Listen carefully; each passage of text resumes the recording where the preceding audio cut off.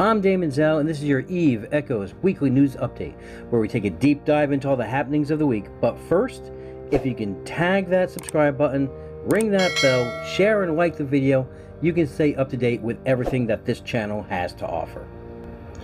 I'm going to start off this week with a update on the little one, because I didn't do an update last week, and people got to me in the DMs asking where the baby update was.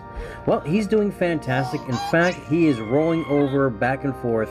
He's not crawling yet, but he has mastered rolling over. Now, you have to remember, he is, yes, 8 months old right now, chronologically, but developmentally, he is only about 5.5 to 6 months early, because he was born 2.5 months early.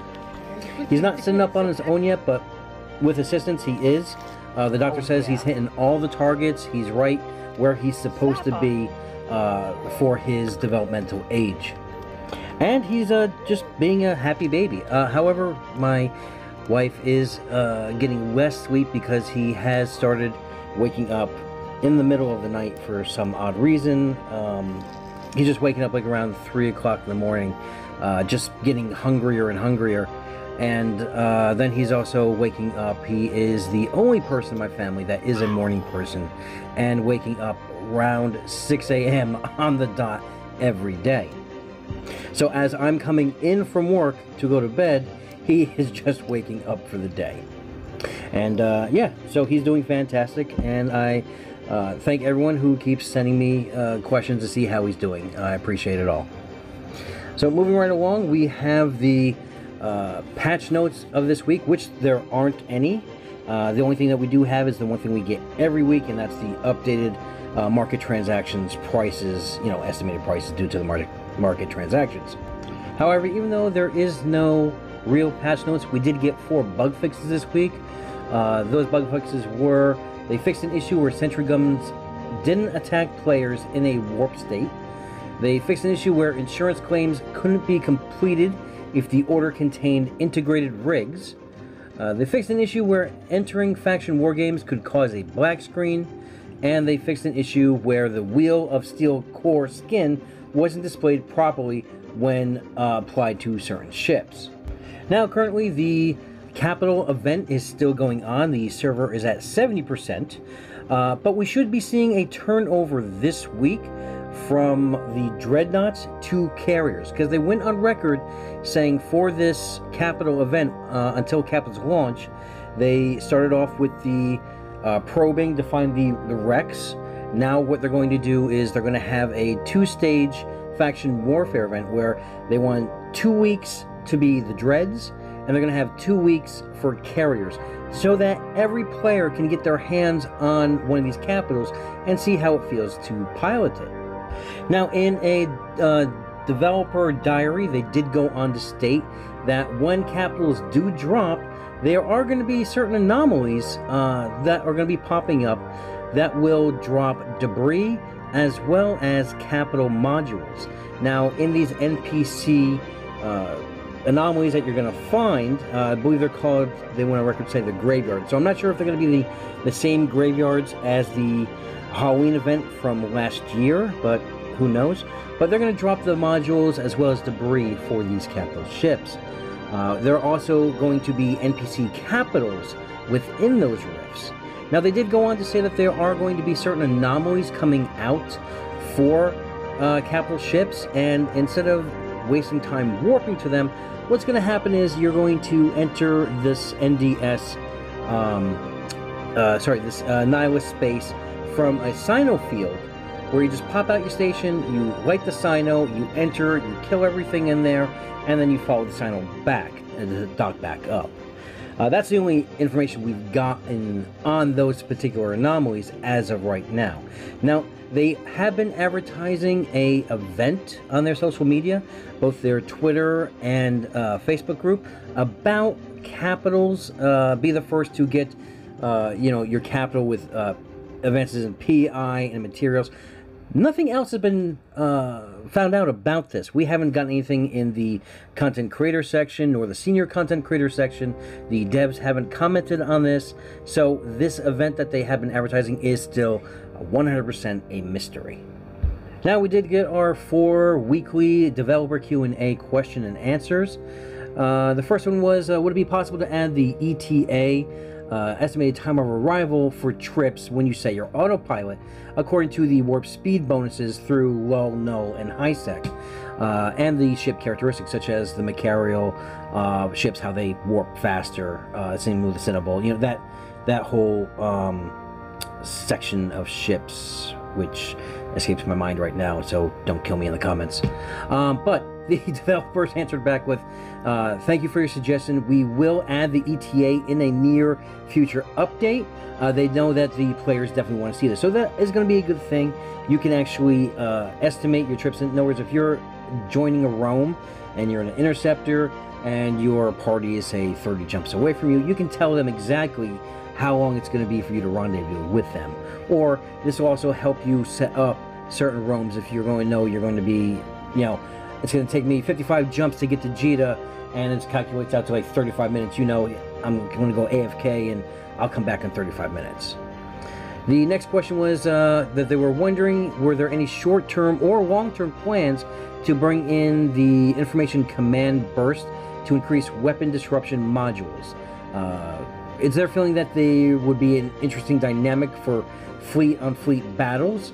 The developer turns around and says that they also believe that modules like information command burst and mining foreman links will enrich the game experience, but as for the informational command bursts, will affect the balance of battle, and the mining foreman link affects the balance of yield. They may need to do a little more time for verification and testing and discussion before they actually release them later on down the road. The fourth one is also asking about destroy and frigate classes. With the new balance coming up, they want to know what is going to be viable for their roles. They're saying that currently there are many ship choices which relegated down to just use an interceptor for the frigate. They want to see variety in these ships, and I don't blame them. Basically, whenever you are flying a frigate, it is basically, you know, just go to the interceptor because it is the strongest ship out there right now in that class. The developer answers back, always, you know, thank them for the suggestions. They've received some feedback on the diversity of frigates and destroyers before. They were going to solve this problem in the next balance adjustment. However, they haven't decided on a specific plan. Hopefully this balance they don't buff interceptors yet again. And the last question is, do they plan on introducing bombs for the covert bombers and smart bombs for bigger ships to combat drones and interceptors? Very good features on both. They're both on EVE Online, and they both have their places, as well as countering those type of attacks. They actually have no immediate plans to add smart bombs or the bomb dropping feature. So I don't know. For me, I don't see how hard it is, really. I mean, this game is basically a clone or their take on a pre-existing game, and these features have been in the game for years. And the whole beauty of the stealth bomber was the bomb feature, where you line up and you pick your target, you fly in, you release your bomb, and about 30 km later it explodes and takes out anything in that area. I don't see how hard it is to implement this. I don't know why they keep sitting on this. They just keep thinking bigger is better, and let's go to the top tier biggest ship we could possibly get, instead of working on features that should already be in the game. But yeah, those are your developer Q&As as of this week, the 6th through the 12th.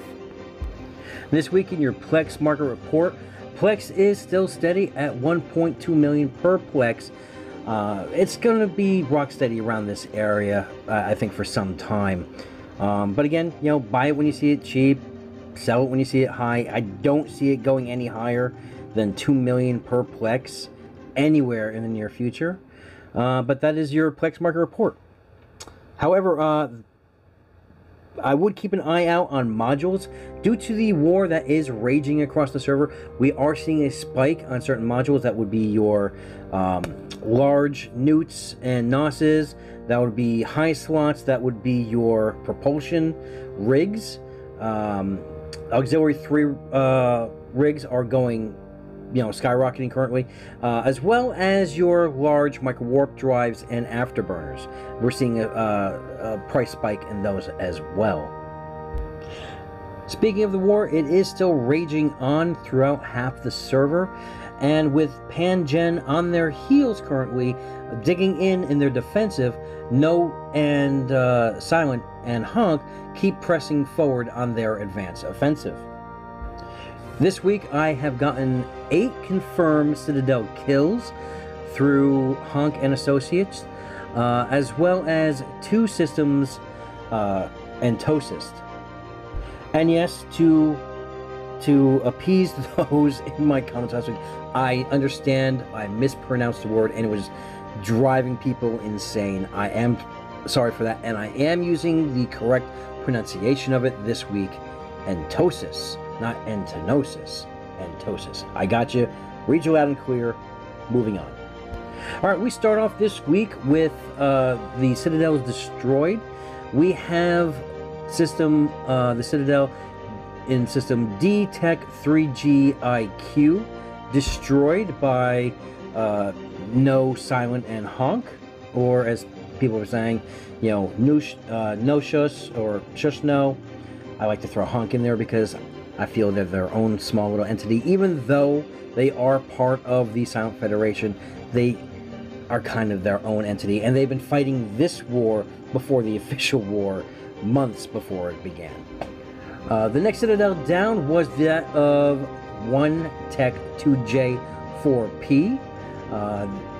This was also in Delve, also taken down by Silent and No forces. The next one that fell was in Fountain this time, in KVN Tech 36. That's the Netflix and Drill Citadel. We have the Iron Crescent Citadel being taken down in Fountain as well, in system D0GD Tac D. I don't know, I can't read this damn thing. Or 0OG0 Tac 0. It's in Fountain. You can see it right here. It's on the screen. It's on Fountain. It's 9.3 billion system. That was also taken by the Silent No forces. Following that Citadel was the one in Taurus in Fountain, in LTAC A5XP. The next system to be taken via Entosis was TEG TAC SD. The next one that fell was in JTAC RQMF. The next one after that was in Aquarius this time, in WTAC IX39. And the last one that I have destroyed is the system in K7D TAC II. Now, the other system that was taken via Entosis was that, again, of YRNJ. That would be Honk's ancestral home. They've been playing tug of war with that Citadel back and forth. Now, there was also a massive fight that got a lot of hype this week, and that is in the system of KTAC4 in Aquarius. That is on the first system outside of Ned. Now, I was actually part of this battle, and if you've seen the last video that I put out, you basically know my feelings on this, but we're going to touch on it again. Now, I am sorry I don't have the statistics for each of the fights, or if there were fights on a lot of these Citadels, because I have had some family members sick, and I did have, and I don't want to stir up anybody, but I did have 2 deaths in the family due to the pandemic down in the south. So my mind really wasn't 100% on digging up the footage and the statistics of these. I just wanted to make sure that I got the correct ones that were taken down. But moving on, the system of K4. Now, that was a massive battle, and the system did reach around between 800 and 900 players. However, tie-dye was never enforced and never clicked on, and this fight was plagued, I mean massively plagued, by disconnects, black screens, basically you name it, it happened. The non-firing weapons, the warping off of grids. It's basically inspired the last video for the PSA, the rally, to basically shock the devs into what is actually going on in their game and how these servers cannot handle these large battles, and these servers, even after a year, still cannot handle these large battles. Now, the rally call, and I do want to thank every single one of you that did heed the call and that did basically mention this to the devs, to the community at large. We did see some action brought by this. And it forced a response from Joseph, the community manager, where he makes an announcement saying that, "Pilots, we have discovered that some of you have had lag and disconnection issues during large battles." Apparently this is news to them. In most cases, this is caused by an insufficient client performance. The development team is aware of the problem and is arranging additional manpower to help solve this. Since it will take more time to completely solve these related problems, in order to optimize the game experience of the current players, we plan to release a mode that optimizes client performance in early November. In this mode, the player's ship, model, and related visual effects will be hidden to reduce client lag in large-scale battles. Potato mode. This is only a temporary solution. We are sorry for the inconvenience caused to all of you. We will launch a more permanent solution as soon as possible to better solve this problem. Thank you for your understanding and support. Now, what I don't understand is why it took me to basically put them on blast and to get the community to put them on blast to fix this problem, which we've been experiencing for over a year now. I mean, not for nothing, but server stability should be one of the mainstays of your game, especially since you're advertising and touting it as, you know, these hundreds of players fighting each other in these specific systems. But I digress, and I want to thank everyone for the community, content creator and pilot alone, that came out in support of this. I do try to walk that line of, you know, being unbiased, but I will take it to them, and I will hold their feet over the fire. I don't care if I'm a content creator or not officially. I don't care that I'm a senior content creator. I don't care if I lose that status. I will hold them accountable for their own games and their shortcomings of their game. I am here for you, for the community. Now, as far as that battle went, that battle in K4 raged on for 4+ hours. Now, I was in that battle for a while. I had to drop out of the fight, not only because of things that were going on here at home, but also because I felt I was a liability. I couldn't maintain anger. I couldn't target. I couldn't fight. Now, I was playing on a one of the top of the line phones. I'm on a Samsung S21 Ultra currently right now. I don't use an emulator when I play. I don't use my PC. And I had to reduce basically everything. I had to put graphics down to low. I restarted my phone, cleaned out the cache. I, repaired the client. I also got rid of any of the icons, external icons. Basically, I put my phone in potato mode to try and get a stable connection, and none of that worked. So after a while, I did just, since I was fighting on the station itself, I disengaged, I docked up, and I logged. I re-entered the fray when the system cap itself came down to around 500, and it was a more manageable fight at that point in time. Now, the outcome of the fight was that SHHNOHONK forces did put the second hull timer down to the wire, where Genesis at that point turned their guns on their own citadel, and they got the entosis on their own citadel, transferring ownership from the one corporation Get to the subsidiary corporation get 2. So in the end, Pantheon did win the fight based on the outcome of that station.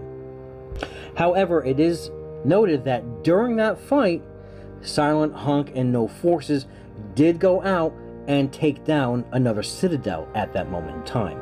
Now, for accurate numbers for these fights, I do implore all the heads of these alliances, both in Pantheon and Genesis, as well as in SHHNOHONK and No, to please send me your after-action reports from these fights so I can go over the statistics and inform everyone exactly how many ships were lost, what the outcome of the battle was, instead of just saying, hey, these citadels fell. Now, I am told that Pantheon and Genesis did go on the offensive this week, did press a few timers, however, they were denied a few others. That being said, I am also told by a source within No that several armor timers have been hit, as well as hull timers set to expire tomorrow. As for specific numbers, I am told for tomorrow, the 17th, they will have 13 in hull and 14 citadels within armor. I'm recording this as an update to the War Front report. Yesterday, during that fight for the third hull timer of K4, there were several battles that also took place. One of which those was in YAW, where both coalitions did meet and do battle on the citadel itself. On the way to the fight, the Pantheon fleet was slowed down by the silent no forces of the delay bubble tactic. However, in system C3N on that gate, where both coalitions did enter the system, there was some massive lag, which did force pilots again to black screen and warp off. Those who did disconnect were told not to come back in, as they would land within a warp bubble and just get massacred. Those who did not disconnect continued on to the target system of YAW, where they did fight, and they did lose against the onslaught of the SHHNOHONK forces. With what was left of the defensive fleet retreating, Silent did entosis YAW and take another point of salve away. Another system did fall to the onslaught as well, that would be PUG, where that citadel was destroyed. Another citadel that also fell during this time was ETAC-V within Aquarius. Again, so this is 2 more citadels that were destroyed, and 2, at the end of the day, that were taken over via entosis. That last citadel being taken over is that of KTAC-4, the much debated and fought over system over the last few weeks. Now, the system itself did not raise to the numbers if it did on the previous whole fight. The system itself was between 600 and 700 players and around 800 drones. And all sides can collaborate and agree on that the lag in these massive fights, especially in K4, is a huge factor on how the outcome was laid out. Many pilots on both sides were getting the black screens, were getting warp-offs, disconnects, no tie-dye ever kicked in. And we were told by the devs and the community manager that the tie-dye only kicks in on server load, and what we are facing is client load, and that's why they're going to try and fix the client so that we don't experience such lag and disconnects and everything else. It was a hard-fought battle, but the forces of SHHNOHONK did win the day, and the Citadel now stands as a monument to Dead Space, who now owns the system. Now, as we turn away from the front lines of the massive war, we look to the second small war that's going on, and that is between Catch-22 as well as OGRM and SCG. I am told that when a fight over the Citadel BTAC X, that Catch-22 fought Red Machine as well as OG, that the battle itself was 200 on Catch-22 side, as well as 160 on the Red Machine, OG, and SCG side. I'm also told that during the battle, Catch-22 did wipe the grid, killing all of Sandman's Macarials in the fight. There was some conflicting reports saying that Genesis was also on the field during this fight, but I am told by a source within leadership of Catch-22 that it was only Catch-22 on the grid at that time. These are just some of the kills during that battle. Now this also goes back to the story that we reported on last week about how OG was aiding SCG for invading their territory. I am hit with a counter to that by Catch-22, saying that they did find out that OG attacked them because they believed that Catch-22 did enter a NIP with SCG, which they did not. Genesis and Pantheon signed that NIP with them, but they weren't included in within the SCG non-invasion pact, and that all the attacks have been in retaliation of a deal that they were never even a part of. And the history of this was actually gone into even further detail by Alex Vanna of Catch-22, stating that to begin with, they need to go back to when Warp and DLT owned the 2PG constellation. FRA used to roam this area for content. We had some great fights there against both of these alliances. Then Warp and DLT fought each other, which led to the implosion of Warp, as we already know. We benefited from this situation by cleaning up the constellation from any structures, and they began their campaign against DLT. They were quite efficient against them. At one point, they even reached out to stop the aggression, and at that end, they did even ask Catch-22 if they could join within that coalition. Tenet and FRA was against it because of the past, and also because that they had inside intel that they were just going to backstab Catch-22 after joining. So they cleaned systems 2PG to KW TAC. That was the DLT main staging area of all structures. They pulled back from the area because of their constant roams to keep their SOV there. At this point, a big Teneferous area was free to claim, and they started colonizing that pocket. As you might as well know, SCG was still at war with Gen, and we always had support to fight SCG. So colonization was quite easy at that time. So at the end, SCG retired from the war against Gen and signed that non-invasion pact, and that was the turning point for them to take back Teneferous from Catch-22. Catch-22 tried to negotiate a NIP, but they didn't want to negotiate a thing at the time, is what I'm being told. After that, they called their allies Void, OG, and RM to start reinforcing their Catch-22 structures. With the new no silent pan-gen war, Catch-22 didn't have support from their allies being busy, so they were pretty much outnumbered pretty quickly, but they did defend successfully in 2PG against SCG once, that is, after the fight, and then they called their allies OG, and that's what we covered last week. He goes on to say that he really thinks that they could have held SCG by themselves, but they didn't anticipate help from Red Machine and OG. He goes on to say that we didn't really actively join the war, and losing 2PG gave us a reason to join the fight. We are not looking to get back 2PG, as SCG will not fight any further than Teneferous. OG still fights Catch-22 because they told that we have to pay for dropping SOV in Angel Space to keep the memory of Warp, but they let SCG keep the Citadel in 2PG. So currently OG with RM and Wild Geese has been successful right now hitting Catch-22 structures. They said that Void didn't come for more, and they will basically want to stay out of the war from their intel. Now, aside from that, something else did happen in Catch-22 space. That's right, some more shenanigans from the Home Heroes Alliance, who is now part of Pantheon.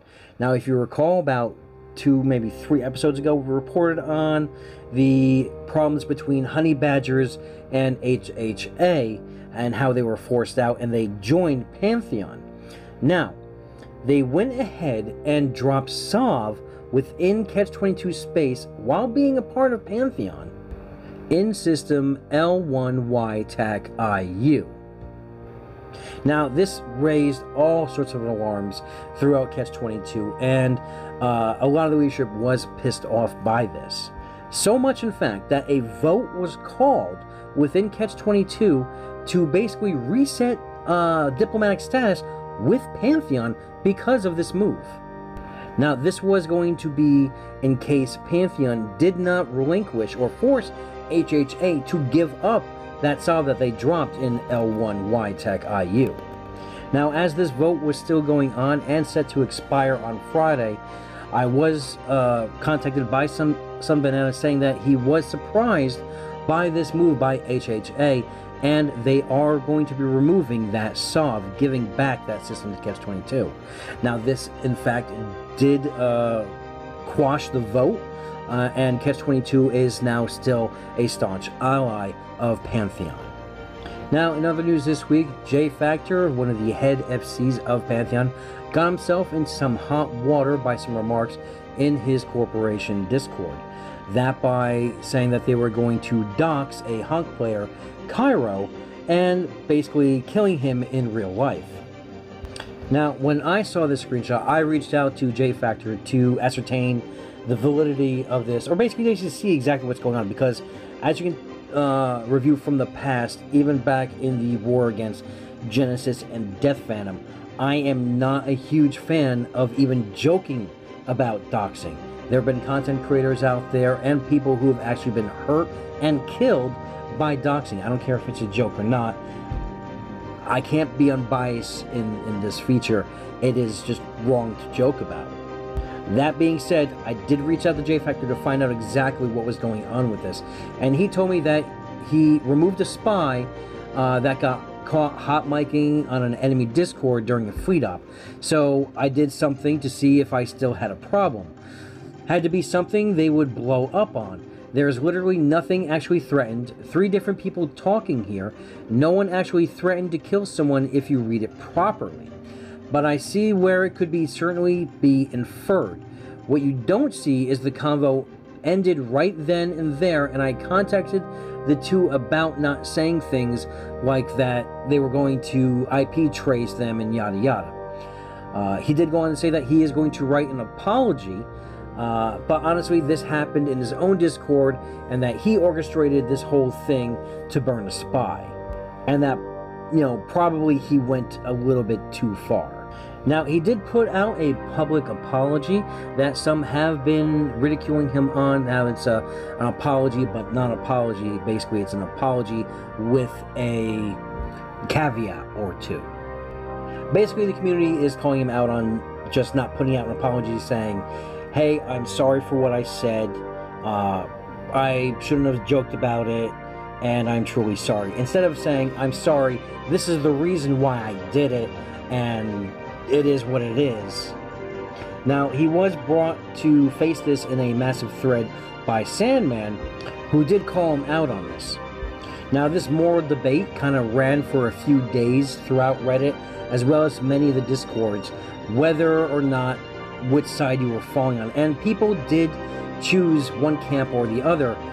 They all basically say that, yes, he was wrong for doing it, but he's not wrong for doing it. In the end, he did apologize, even though the apologize was what it was. But he did come forward and apologize for it. Now, a day after that, they did call out Cairo for doxing himself as well. That happened in the past. They basically say that they are still waiting for 3 months for the apologies from Cairo himself about posting pictures from someone's private home on a Honk public Discord. Now, a member of Please Stop did actually come to Cairo's defense in this thread, stating that Cairo didn't even post the house pictures. It was him that did it, and the photos 3 months ago was of a house that had a ton of Honk posters on the house, and that the address of the house was censored off, and that the owner of the house wasn't even an EVE member, it was a dude from a graduation. I mean, I don't think that can be considered as doxing if it's posted of just someone's random house with a bunch of things on it with the information scratched off it. Especially since it's not a actual player or member of the community itself.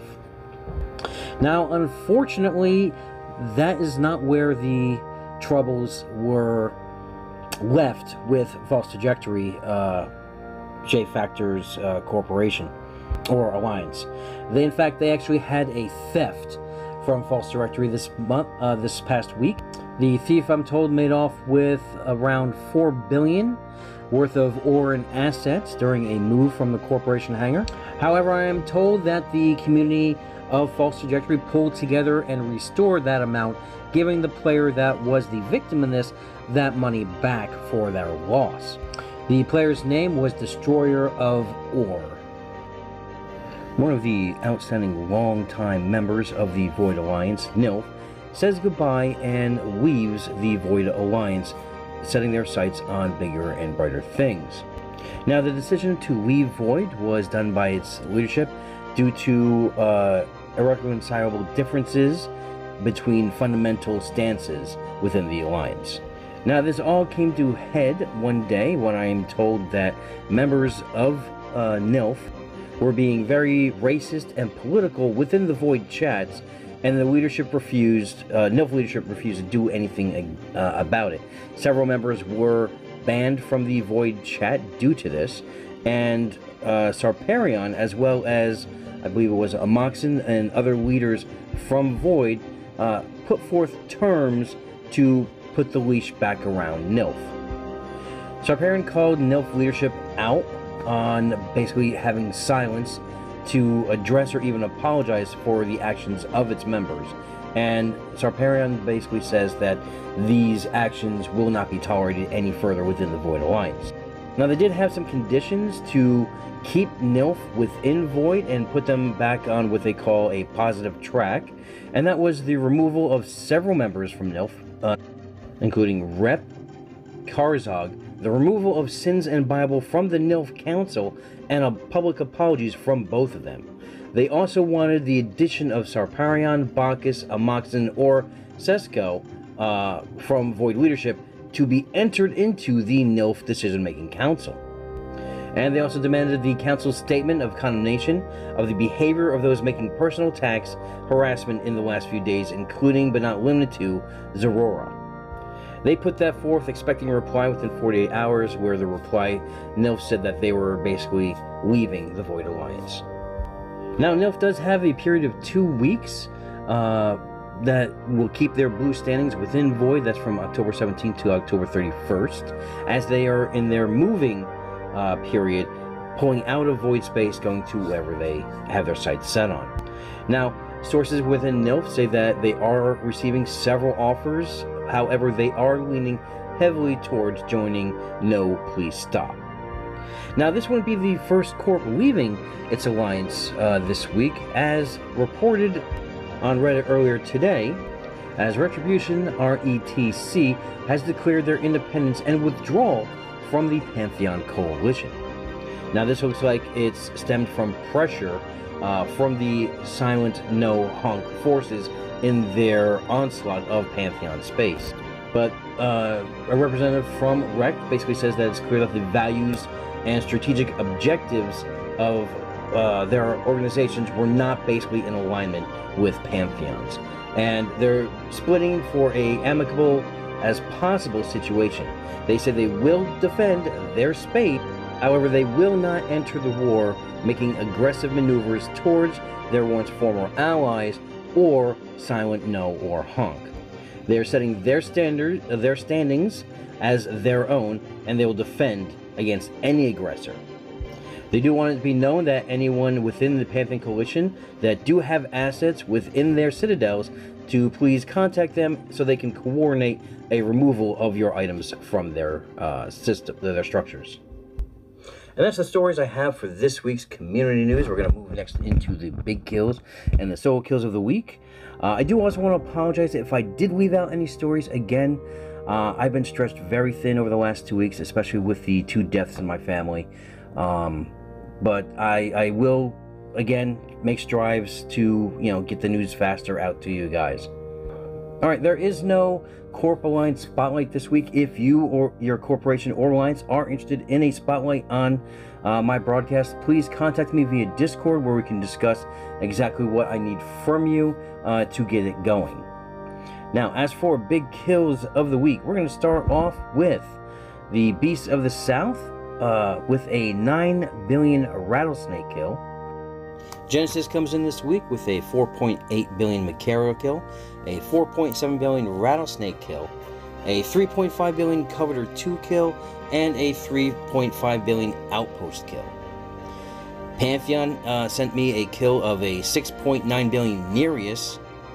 6 Seal Alliance comes in with heavy kills, 6 Macario kills, 3.6 billion, 4.7 billion, 9.5 billion, 4.9 billion, and 2 at 4.5.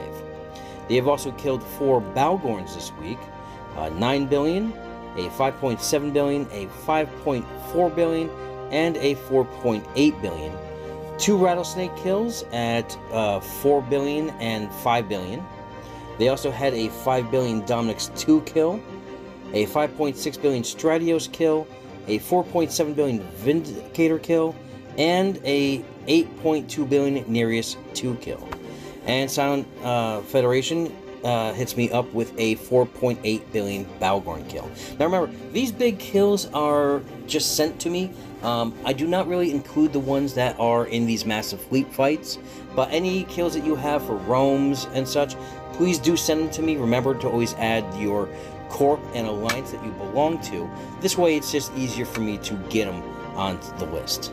Now, I do have 2 honorable mentions this week before we get into the solo kills of the week, everyone's favorite spotlight, as well as your chance of winning a free Omega combo. The first goes out to Augie Oi Oi with 3, count them 3, Macario kills. These are solo hunt kills that he went out and killed. Now, these were ratting vessels, which is why you do see NPCs on the kill mail, and why they would not be included in a actual solo kill of the week entry, for the contest. The next goes out to, and I do love this, by the way, and I love seeing stuff like this, by a player called Venture311. Now, the reason I'm putting him on this list is he has killed a 2.9 billion Estero with a Venture 3. Now, it is past the date, which is why he's not in the list this week, because the dates range on these kill mails between the airing of the last episode, which was the 6th, till today, whichever day this actually goes live. But I've spoken with this pilot, and he flies only Venture 3s for PvP instances. In fact, here is a picture of his ship. Look at how many kill mails this man has with just Adventure 3. Now, this is content. This is wholesome content he created for himself, and because of which, I am giving him, in a separate category, his own free Omega combo.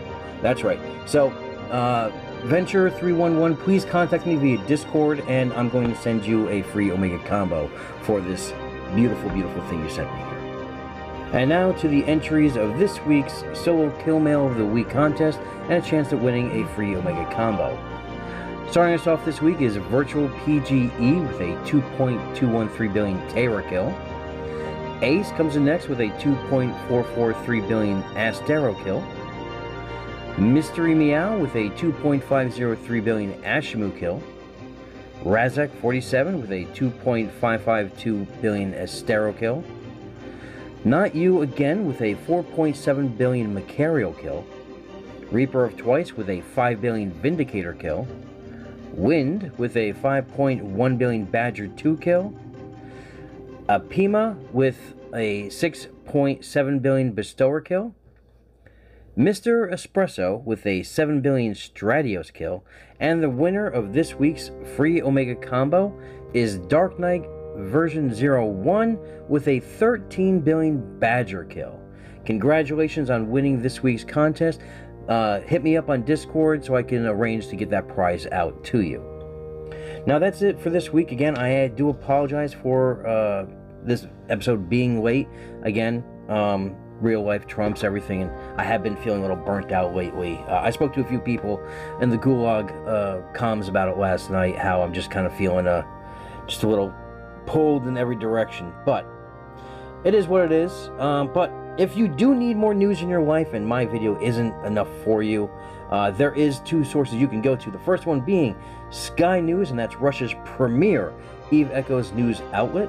Don't worry, the whole episode is in English subtitles if you do not speak Russian. They do have a great production over there, and the videos are out pretty fast. I would say just about every other week or every week. And I would also recommend you going over and having a blast at Rambo's podcast, The Echoes of New Eden, which features every week roundtable discussions with various members from his Discord server, as well as an in-depth interview with a figure from the community itself.